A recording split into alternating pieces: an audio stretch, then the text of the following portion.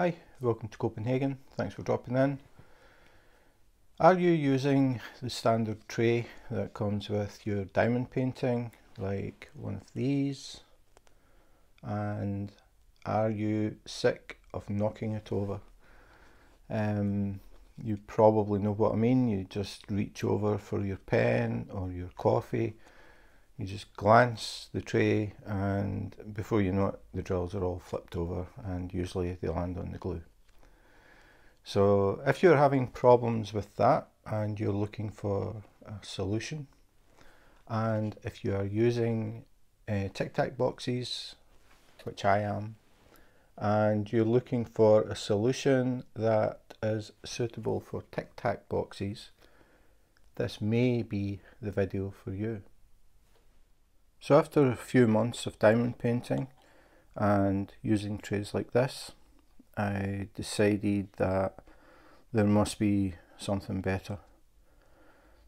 The biggest problem that I was having with them is the fact that they are so light and the fact that they are angled at the sides makes them very unstable. If you accidentally knock them, tap them, they tend to flip. This was happening too many times for me, and I decided to start looking for something that would work better. But I use tic-tac boxes, which are these things. So you pop the lid, the drills go in here, close it. When you use it, pop it open, pour some drills into the tray, snap it shut. I really like this design. So I was looking for something that worked with this. Now these trays work very well because the nozzle fits exactly into the box, and it's very quick to change them. So really like that part. That is the only part that I like.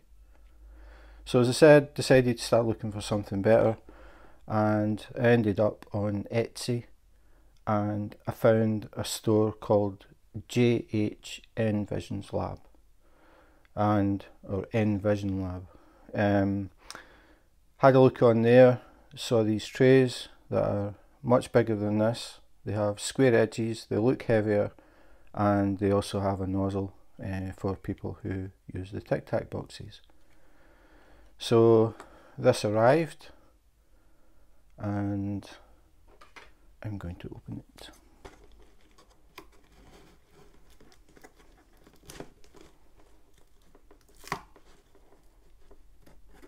This is when you think that you should probably have actually opened it before you started the video.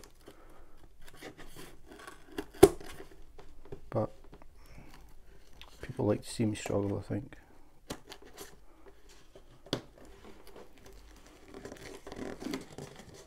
So as I said, this is from Etsy, an Etsy store, and it's actually two. I found out that JH stands for Jeff Heather, so these are his. He makes these with a 3D printer, and he makes left and right-handed trays. So my wife is left-handed, I am right-handed, so I ordered one of each. So I've got the little note here. He's got on it right Jim, left Tammy. There is another reason for that, which you'll see in a minute. So this is the box, very well packed, as you can see. Hopefully there are two drill trays in here. Okay, just have to dump that. Yep. Okay, so that should just be it. Yep. Two drill trays and a lot of paper, which happens to be the same colour as the drills. In fact, is this paper or is it plastic? It's paper. So we don't need that. And this is what we're looking for. So two drill trays, and got a sticker here. get out of the light. So that's JH EnvisionLab. Thank you for your purchase.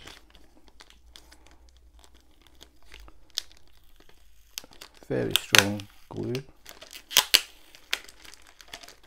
and resealable bag. That'll be getting used for something else. So take the two out, and you can see we've got a left and a right-handed. It does actually make a difference because the nozzles are in the corners, they're not in the middle. But just as a, there's some paper in this one.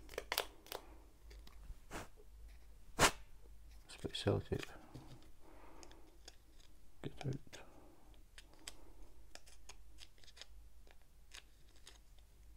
Okay.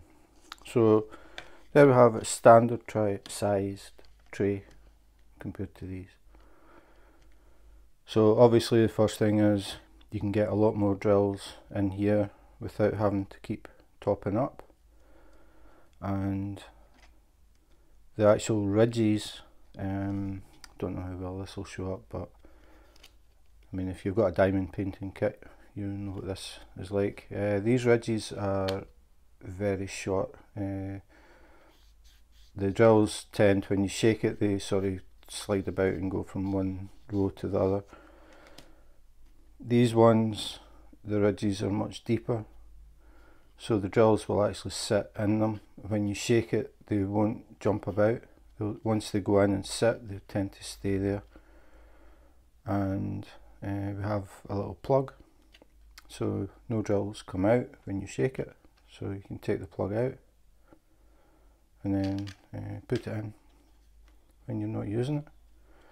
The reason they had Jim and Tammy written is I asked them if we could put the names in them.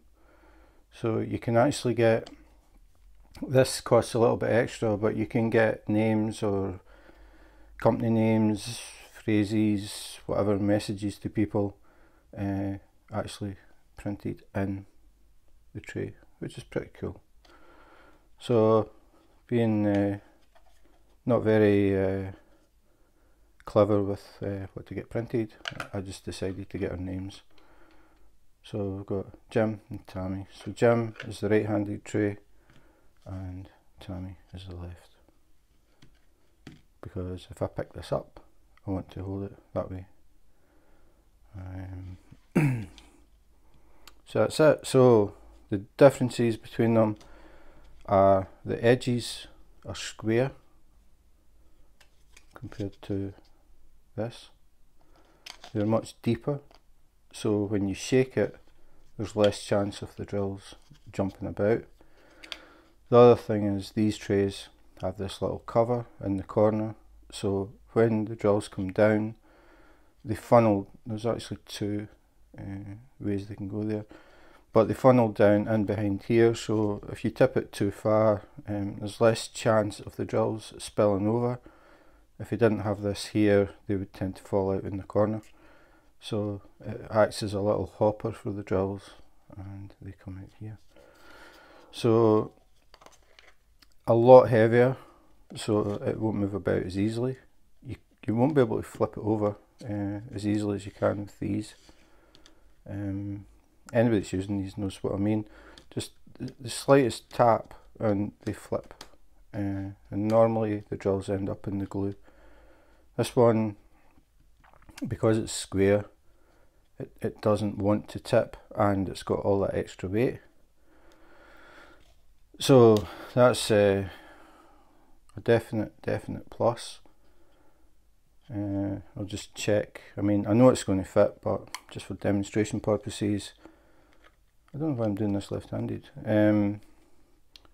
You've got the nozzle in your tic-tac box, and the nozzle fits in. So if you're doing the same thing with this one, pull out your little plug and then tip it in. So exactly the same.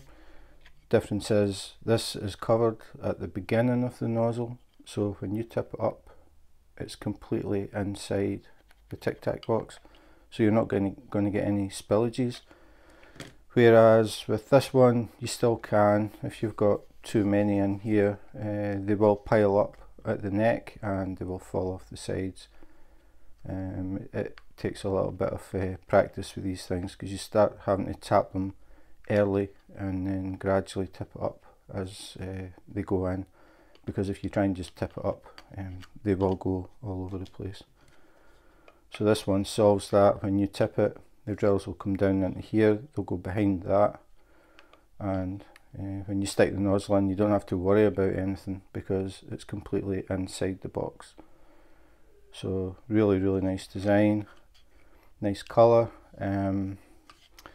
Jeff has a lot of different colours, so if this isn't your thing, it has a lot of different colours, and it also has glow in the dark, which might be quite cool. So that's it really. Nice big tray, heavy, beats this hands down. And if you're working on large diamond paintings, this is a very small tray, so this is much better. And the ridges being higher, I don't know how well you can see that in camera, but it helps to hold the drills in position. And the ridges are actually, I'm just looking at that, the ridges, if I put that there, the ridges are actually wider than they are in the sort of standard trays. So that'll mean that the drills won't stick. Sometimes if these are made too close together, the drills will get stuck, or you'll get a drill that's got a little burr on it and it'll jam and all the drills pile up behind it. So that won't happen with these, because the lines are further apart, and that allows for any little sort of deviances in the drills. So there you have it, some very nice trays. As I said, the trays that you get with the kits can be annoying, to put it mildly. Once you've knocked them over a few times, you will start to get frustrated. So if you're looking for an alternative, it doesn't really matter if you use tic-tac boxes or not. These trays will work with anything.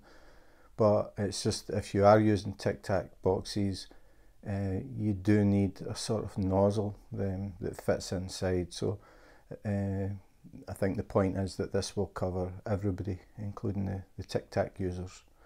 So definite 10 out of 10, nice size tray, good weight, won't tip.